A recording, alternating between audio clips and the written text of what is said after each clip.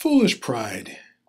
Some of us embrace it, some of us relish in it, some of us don't know how to act in public with it, some of us don't know how to be humble, some of us will always assert that humility is weakness.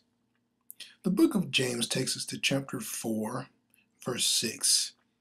But he giveth more grace, wherefore he saith, God resisteth the proud, but giveth grace unto the humble.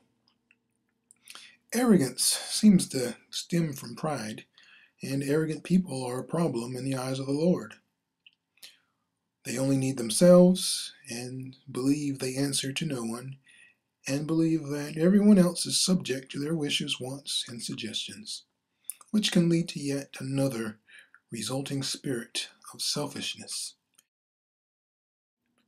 The wicked, through the pride of his countenance, will not seek after God. God is not in all his thoughts. Psalms 10:4. These types sit on their high horse. They look down on everyone else. Everything you do, they can do better, or their stuff's better than everyone else's stuff. So they claim.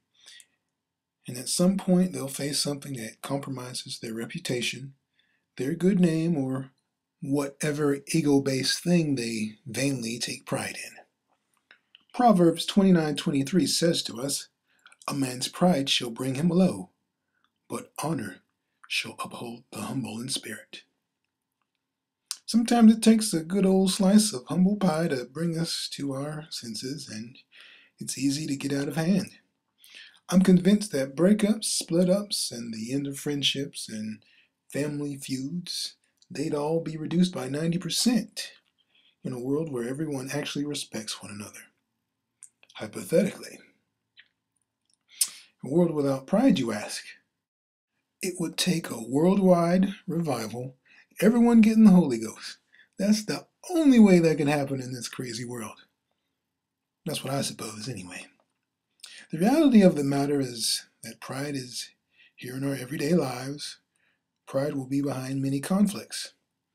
Pride will keep you from apologizing. It will keep you from accepting certain things or people or certain things from people. It'll keep you from being down to earth.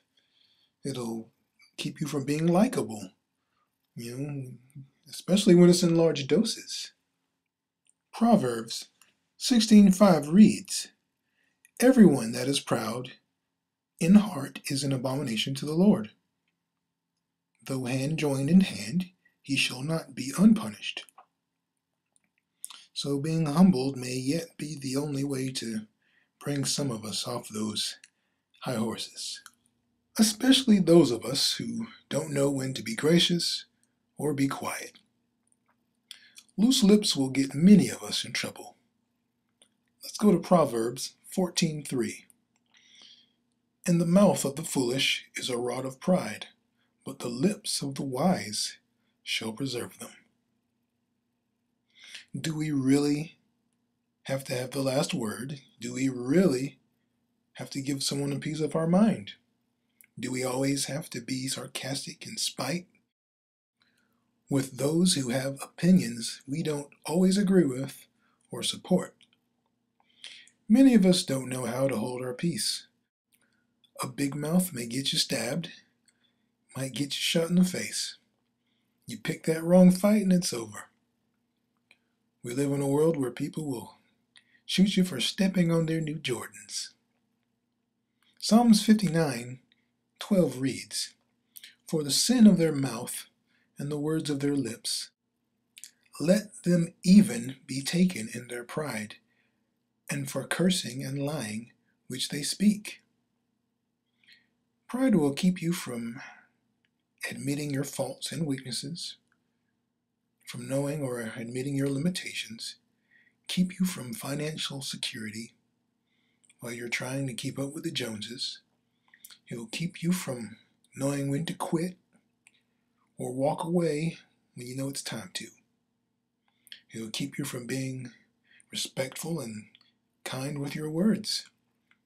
The common denominator is failure down the road, failure and loss.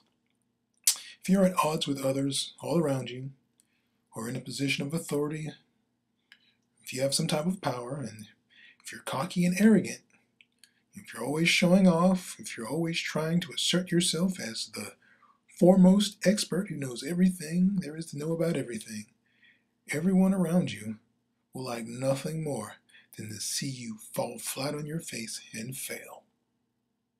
Proverbs chapter 16, we read, "Pride goeth before destruction, and an haughty spirit before a fall." Pride, it does get the best of us, so we need to be mindful of our composure and be calm and collected. Psalms 36:11 shows us, "Let not the foot of pride come against me, and let not the hand of the wicked remove me." Let's go into prayer. Jesus, forgive me for all sins I can't recall and all sins I'm fully aware of. I know I'm accountable for every one of them, and I turn away from those things that offend you. I ask that they all be blotted out, forgotten, washed away with the blood that you shed on the cross for my sake. Forgive me for opening up the doors to the enemy, doors that allow demons and devils to pursue me, doors I should never ever opened in the first place. I plead the blood of Jesus Christ, to place the blood of Jesus Christ on myself, my life, my being, my soul, my heart, my mind, my spirit. Let all wickedness, all unholiness be taken away from me. Let it all be erased. If there's any frustration or unforgiveness or contention or strife or pettiness or childish behavior or immaturity or anything that would hinder my walk with you or separate me from your love or the Heavenly Father's grace and mercy or from the kingdom of heaven, then Lord, let me forgive anybody for what they may have done to me, even things I can't even remember. Let all of those people be blessed and be well. I plead the blood of Jesus Christ. Lord, renew my mind, cleanse my heart, purify my soul and spirit. Hallelujah. By the power and authority of Jesus Christ's name, I bind pride, ego, vanity, machismo, cockiness, boasting, bragging, pompousness, arrogance, haughtiness, stubbornness, being obstinate, the need to prove, showboating, smugness, conceit, thanklessness, being inconsiderate, thoughtlessness, vainglory, selfishness, idleness, hypocrisy, contentions, looking down on others, exaggeration of self, exaggeration of accomplishments, self-importance, self-centeredness, self-righteous, self-inflated, self-serving, self-involved, lack of control, lack of discipline, false virtue, lack of humility and vulnerability, will to power. By the power and authority of Jesus Christ's name, I bind Satan and all demons and devils I collectively named in every other unclean spirit in association and affiliation related and resulting to and from them. I rebuke and renounce and resist and reject and refuse all of the unclean spirits that I named. By the power and authority of Jesus Christ's name, I place the blood of Jesus Christ at the root at which they all came in to attack me, to tempt me, to oppress me, torment me, pester me, discourage me, to try to cause me to falter in my walk in Christ. By the power and authority of Jesus Christ's name, I cast all of you demons and devils out.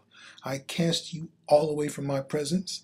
I cast you all out of my life. I detach you all from my life. I detach you from my being. I detach you from my will, my mind, from my emotions, from my feelings. All of you have to go this instant.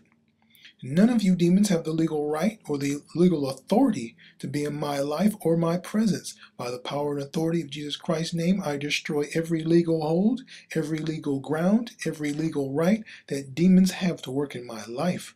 I bind and cast all connected, related, and resisting demons out. By the power and authority of Jesus Christ's name, I declare that every curse, net, snare, binding, band, bondage, stronghold is broken.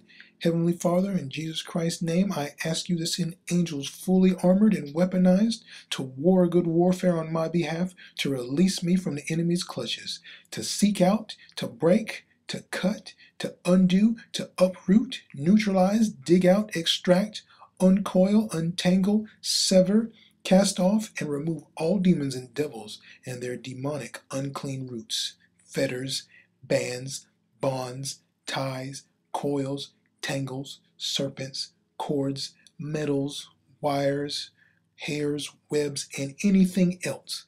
Let all of their evil works be undone and destroyed in Jesus Christ's name. In the name of Jesus, I forbid and prohibit all satanic and demonic activity against me in my life, all harming and hurting, all lying and deceiving, all manifesting and influencing, all transference of evil spirits, and all thought, communication, advice, control, power, and strength between the demons influencing me with each other, between the demons influencing me with those demons in the heavenlies, and between the demons influencing me with those demons and other people or around their presence.